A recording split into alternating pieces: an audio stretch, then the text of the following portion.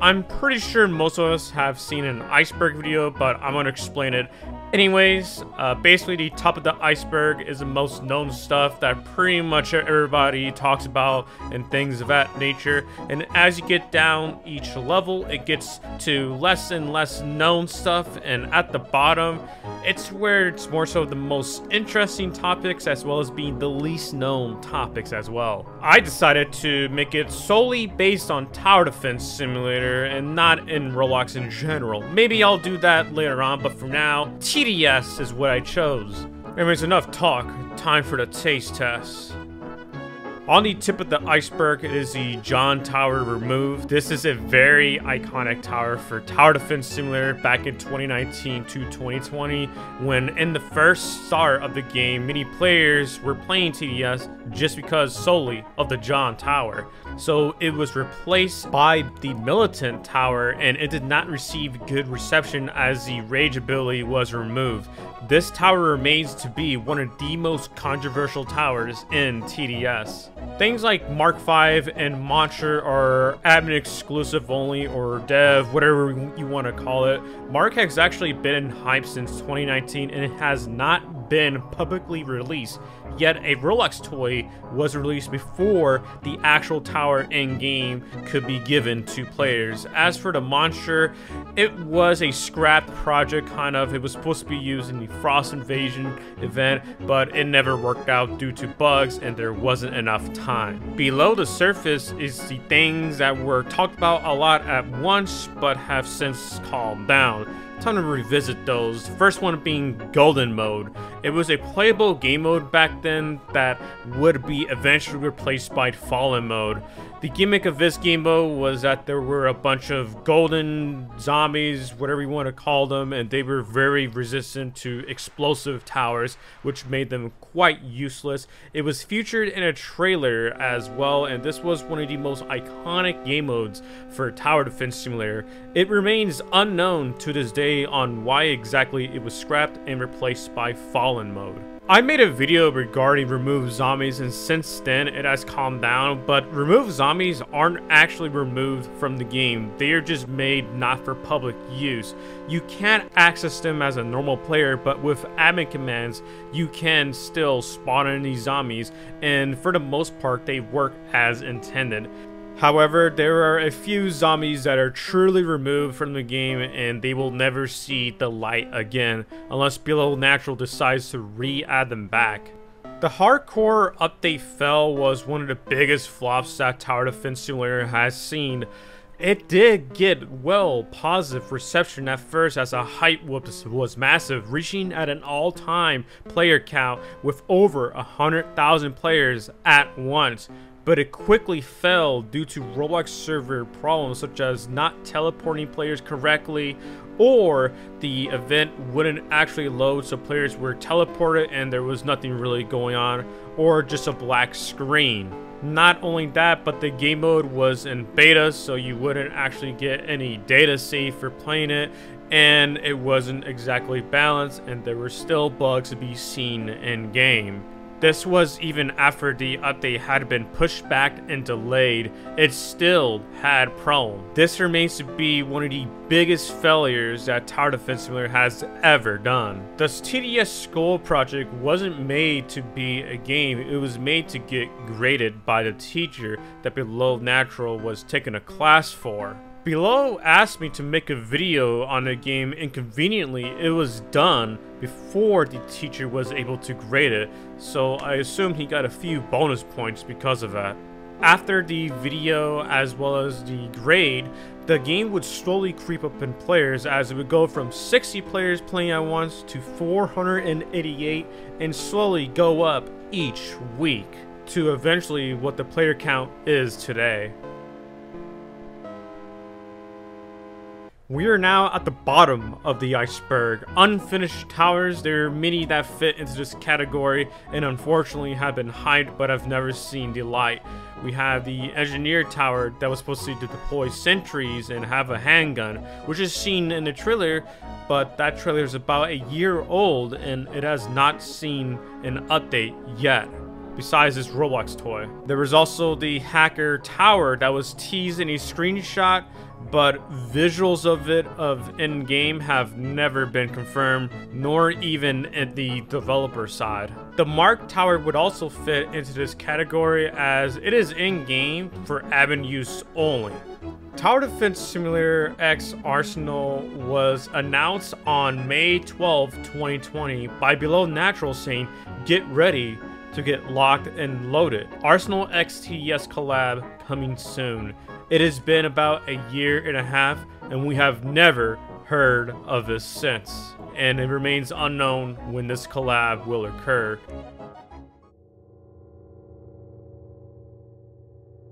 On June the 10th, 2019, in the Tower Defense Simulator Discord within the subtext General, Below Natural, the owner of Tower Defense Simulator, posted this image with no context in particular. It is the owner of Tower Battles, Planet Earth, holding a golden minigunner. However, this picture of Planet Earth is not only shirtless, but particularly buff.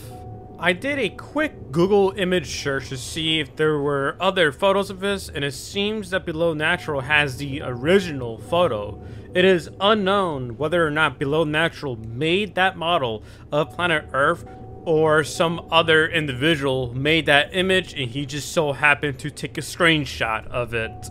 Error Buster King, or Error Buster, or the most common name for it, Awakened Fallen King, was first seen on September 30th, 2020, with this badge being released.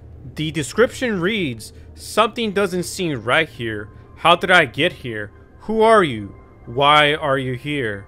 On October 2nd, a user with the name SuperRace56 made a post on the Tower Defense Simulator wiki titled Error Buster Theory. The thesis states, so y'all know this epic new badge got added yesterday, right? I think it has something to do with hardcore, maybe like a hardcore hidden wave that functions similar to the normal HW, or it could do something with the runes in the hardcore lobby. Intermemes here said that we might be finding the question mark guy during the live event. What are your thoughts on this? In this thesis, he states that it could do something with the runes in the hardcore lobby, which referred to these symbols, which was explained by Just Harrison nearly a month later on October 31st, 2020. In the Tower Defense Simulator Discord, the user ZU08 was the first to ever mention Awakened Fallen King, stating that he has 195,000 health. This is the first confirmation of the Awakened Fallen King, as the health pool matched exactly what was seen across multiple screenshots and videos. On that exact same day, a user by the name of NerfBoy1515 stated, "I play with Disquid. He spawned in the Awakened Fallen King." At this particular time, I could find no image or anything visual to confirm its actual presence. If there was visual proof of it, it might have been deleted or taken down by a TDS moderator in the Discord. On November 17, 2020, a YouTuber by the name of Jordan Stiett uploaded a video titled Tower Defense Simulator Error Buster Theory, and within this video showed the first ever visual proof of the Awakened Fallen King, very low quality but readable, stating it had 195,000 health, which matches the exact health stated by ZU08. There is a strong possibility that at the time, no admin or developer was allowed to publicly leak this Awakened Fallen King entity, which could explain the extremely low quality photo of the Awakened Fallen King leaked on November 17, 2020.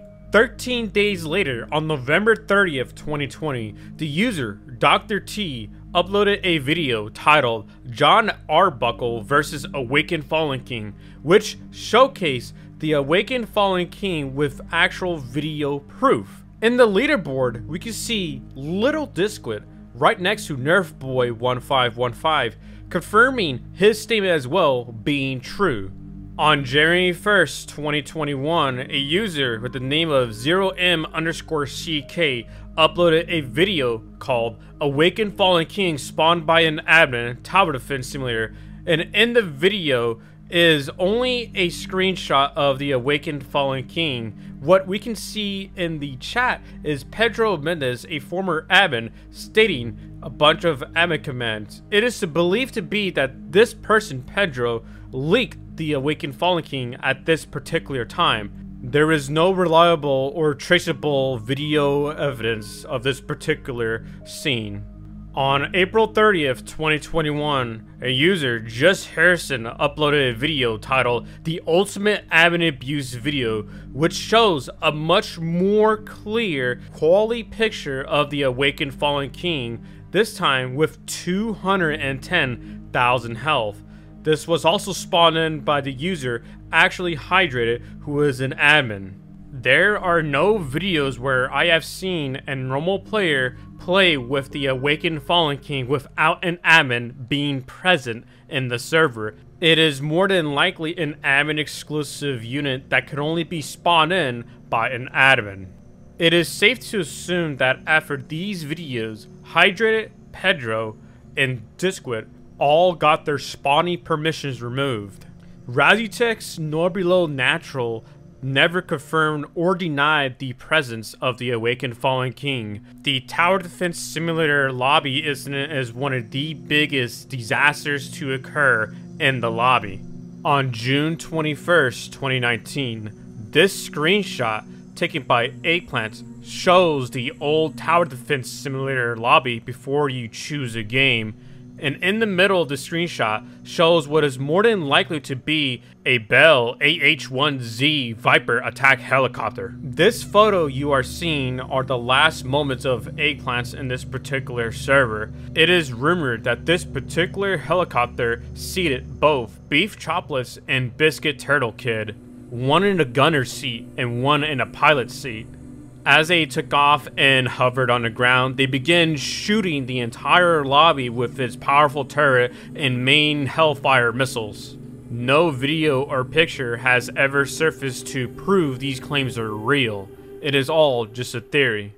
Until Nina Star's brother took this screenshot where it shows the exact same helicopter in the air with an explosion on the ground, more than likely deployed by the attack helicopter. We can also see on the left side of the screen players screaming in panic with full caps lock, saying "Who killed me?" and "You just got exploded." This particular screenshot may be the only screenshot that shows the tragic TDS lobby incident.